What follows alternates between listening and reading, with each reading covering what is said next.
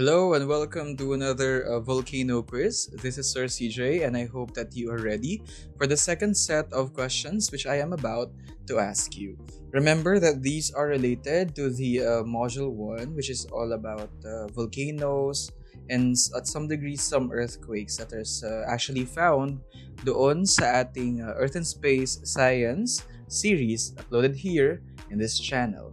This is Volcano Quiz 2.0. Let's begin with the first question. Which among the following observations best describes or best indicates the level at which magma can make a volcano erupt? So basically, these are characteristics maybe of a volcano or maybe of magma that can actually cause or lead to the eruption of a volcano. So let's see. It's the first one. When magma is reddish to orange. So, when magma is reddish to orange daw, does that mean that the volcano is about to erupt? The second one. When lava that is coming out is actually black. So, does that mean that when the lava is black, the volcano is about to erupt? The third one. When the magma chamber gets filled. We all know that the magma chamber is, let's say, a container of magma. So once it gets filled, does that mean that the volcano is about to erupt? Then the next question. When magma gets too hot, we all know that magma is already molten, it's already hot, but say it has the ability to be too hot, does that mean that the volcano is about to erupt? The next option, the fifth option, is when magma flows slowly. Okay, so in our classes, you remember na kapag magma, pinag-uusapan natin, it is not a solid thing, it's not also a fully liquid thing. It is a semi-solid. And as a semi-solid, it has the ability to flow, right? Now, when magma flows, it has its speed. Pwede siyang mabagal, pwede rin siyang mabilis. So, when magma daw is flowing slowly na, does that mean that the volcano is about to erupt? And then for the last option, when magma has less silica. So, it is saying here, we all know that in our class discussions, silica content affects the viscosity of magma. When the silica content of magma for a particular volcano decreases, does that mean that the volcano kung saan galing yung magma na yun is about to erupt? Is that the case? Okay. So I want you to look at all of these options and then select the most probable correct answer. Okay, let's now proceed to the next question. Question number 2. The physical structure of a volcano gets affected by magma. We all know that, right? If there is actually anything, any substance that or any term that we have been repeatedly using in our class discussion that actually makes the discussion about volcanoes possible, it's actually magma, right? Okay, so the first part of this question, it's claiming that the physical, yung pisikala, yung kumbaga yung anyo mismo, the physical structure, the characteristics of a volcano, it gets affected by magma. Now, particularly daw, which among the following statements best supports this claim?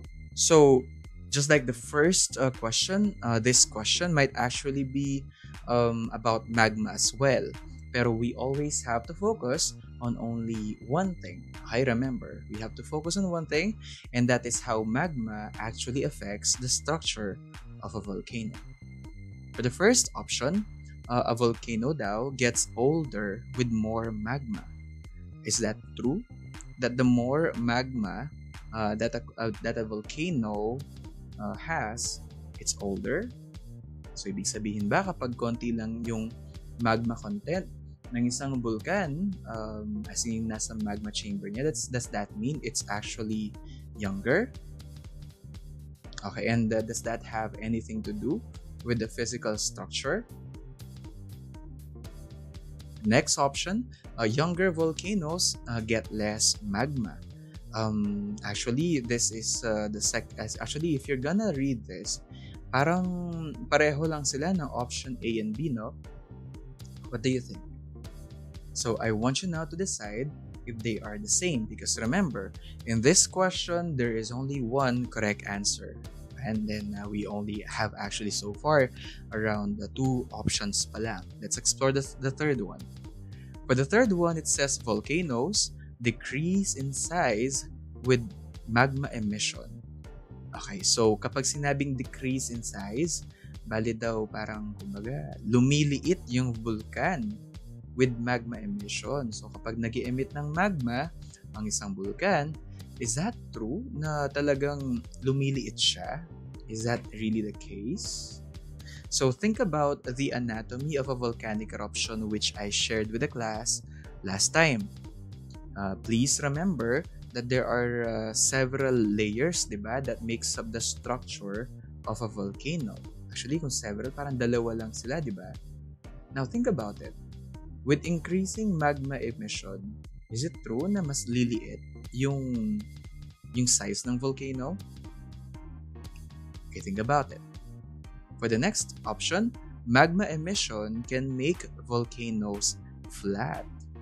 Alright, remember that there are several forms with which magma can actually assume, no? So, may mga flat which are called shield volcanoes. Meron namang mga volcanoes na talagang matatarik. They are very steep-sided and they're called cinder. And mga cinder volcanoes with cinder cones. And then, may mga volcanoes din that are both wide and tall. Kasi kung wideness lang naman ang pinag-uusapan, kung width lang naman, wideness, ganun, it's actually the shield volcanoes that will win this race. Pero shield volcanoes actually cannot compete against cinder cone when it comes to height, because height naman ang strength or kumbaga ang pinaka-characteristic ng mga cinder cones. Right? Now, in between these two, cinder and shield, there are stratovolcanoes or composite volcanoes. Ayan. In this case, yung flat, it says here na it's a shield volcano. So, is it true that magma emission can actually make a volcano flat? Alright, think about it. And does that have anything to do with the physical structure of a volcano as affected by magma? Think about it. For the next question, volcanoes move through space with magma emission. So is it true that volcanoes have the ability to move from one place to another because of the fact that they're emitting magma? Is that the case? All right. And then for the next one, volcanoes become more active with more magma. Okay, when we say more active, what does that even mean?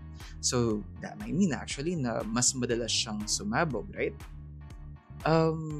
Does that actually mean na mas marami siyang magma? And how does this option have anything to do with the physical structure of a volcano? Does it? Okay, now I want you to look back at these options and decide for yourself kung alin sa kanila ang pinaka nagma-make sense. Please remember that the physical structure of a volcano is one of our biggest concerns. Okay? The next question. Okay, when Mount Pinatubo erupted in 1991, it was said that the atmospheric temperature was altered. Kumbaga nagbago daw siya. Bakit kaya ito? So what we have here are going to be options that will attempt at explaining this. Okay, pero please remember that our question is specifically suggesting, or parang it's specifically looking for the reason why the atmospheric temperature was changed. So, is it because the lava was hot?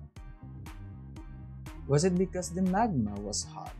So, for these options, I want you again to decide, are these options that make sense, or are they nothing but distractions?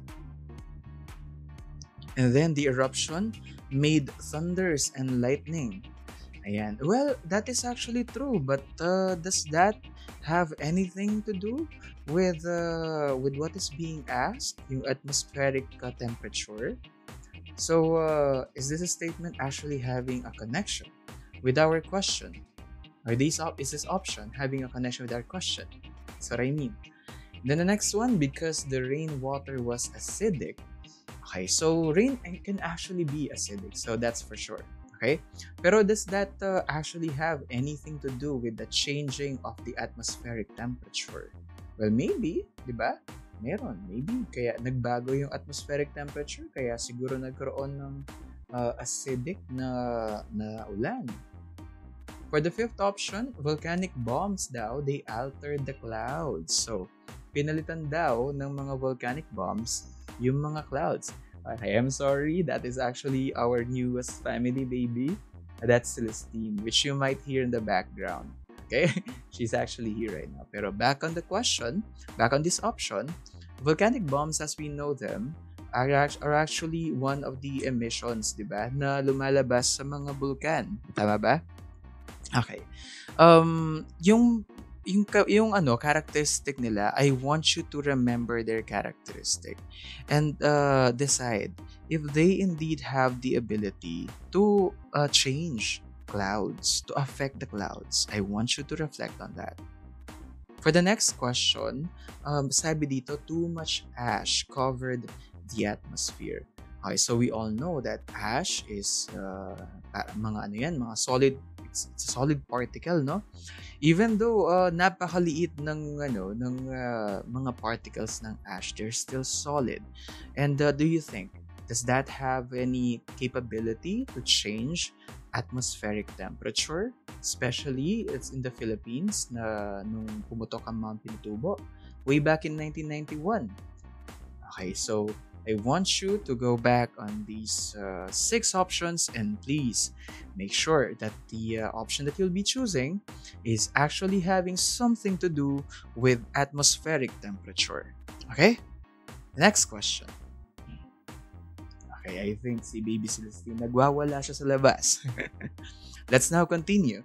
Which among the following is not caused by ashfall? Okay. Ashfall is one of the biggest problems na na-cause ng Mount Pinatubo eruption way back in 1991. No? And I think you as a learner, you also saw kung ano yung naging epekto ng ashfall ng Mount Taal way back in 2020, di ba? Before the pandemic. So, tell me, are children having a bad case of asthma a problem or something, an event that is not caused by an ashfall? With these kinds of questions, I also want you to be very, very careful because what we're looking for here is a situation in which ashfall did not actually play so much of a role. Okay? For the next option, buildings collapsing. So yung pag-collapse ng mga pundasyon ng mga building, was that actually caused by ashfall? For the next one, roofs falling. So yung mga bubong, 'di ba? Kapag nalagyan sila ng alam mo na, ng ash. Very good. Kapag nalagyan sila ng ash, you know that in time yung ash na konti lang nung una, dadami yan. So, do you think when roofs fall, does that mean that the ashfall played a very big role in that one or not so much?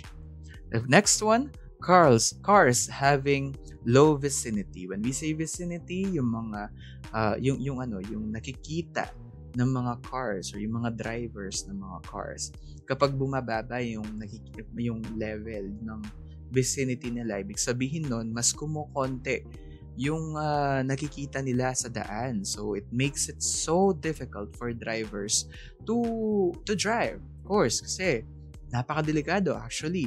Kasi nga, pwedeng makapal yung ashfall. So does that make sense to you? If it does, is this the correct answer? Okay, kasi remember, we're looking for something that is not caused by ashfall. The next one, there is a need for face mask. So, do you think why are we wearing face masks these days? Sa atin ngayon, COVID-19, di ba? We're trying to protect ourselves and our families and the people we are dealing with on a daily basis from possibly contracting the virus, or maybe we're protecting as well ourselves from contracting the virus, diba? So we're covering our mouths and our noses with surgical masks. Now, when there's an ash fall, is that the same thing? I mean, by asking the same thing, like, did they wear mask against the ash?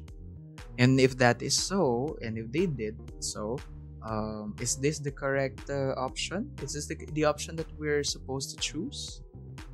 For the next one, air filters in most hospitals, and not actually just in hospitals, maybe sa mga households mismo. Kapag ba naglagay ng air filters, ano yung logic doon? 'Di ba? To make sure that yung air, yung wind, basically hangin na papasok sa mga buildings na yan, dapat wala silang mga tawag doon, impurities, right?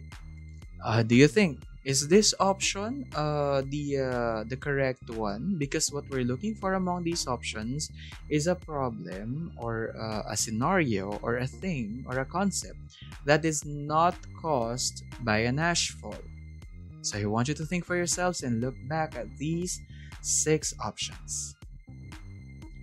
The next question is, which among the following is not a form of mechanical weathering? We made mention of weathering once or twice in our classes, and what I want you to think about was actually your grade 5 classes, because I believe we talked about these methods of weathering. Specifically, we talked about mechanical weathering when you were still in grade 5. So tell me, is a dog digging a hole on the ground a form of mechanical weathering? Because if it is so, then this is not our correct answer. Why? Because the question is asking us to select the statement that is not a form of mechanical weathering. So dapat hindi daw siya, yung pipiliin nating sagot, hindi daw siya form of mechanical weathering. Okay, the second option, men swinging mallets to a wall. So, is this, do you think, a form of mechanical weathering? Okay. So, ano ba yan? What were you thinking about ba? I want you to visualize these scenarios. The next one, the demolition of an old building. And I want you to just parang look at their similarities and differences in case you don't know what mechanical weathering is. Because a little tip, if I give you 6 options and there is only one correct answer, usually the correct answer is actually parang almost entirely on a different kind of plane. Parang sobrang iba niya or medyo iba siya, meron siyang kakaibang characteristic compared dun sa ibang mga options. Okay? For the next one, people walking on cobblestones. So as they walk, are they causing some kind of mechanical weathering? Rainwater discoloring painted walls. So as rainwater gets in contact with painted walls, diba nakita natin medyo nagdi-discolor siya, diba? Medyo parang nagko-corrode yung paint. So is that a form of mechanical weathering? If it is, then this is not the correct answer. But if it isn't, then this is the answer we're looking for. Or is it option F? Is this the answer we're looking for? Children throwing rocks to a wall? Very well. I want you to reflect on these options and please make sure that whichever you chose is actually the option that you trust to be the correct answer.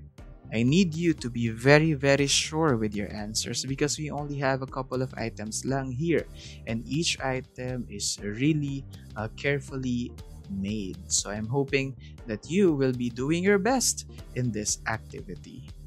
Have a good day, everyone, and I'm hoping that I will be seeing you in the next quiz.